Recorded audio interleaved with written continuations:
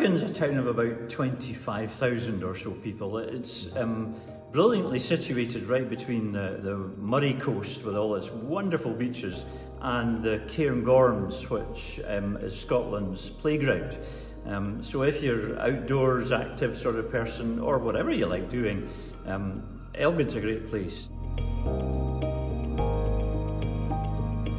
Elgin Free Church congregation worships in this building that we're in, which is over 150 years old, but as you perhaps can see as you look, has been modernised and adapted.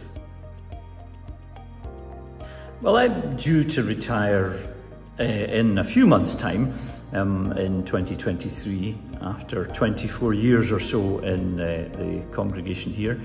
And as we move forward, the plans are that the Elgin congregation will form a linkage with the Burghead congregation, and we look forward to the opportunities that will bring. We're looking forward to our future together and to relaunching Elgin Free Church in the spring of 2023. We think the church here in Moray and in Elgin can have a bright future, and that we have the best news in the world to share, the good news of Jesus.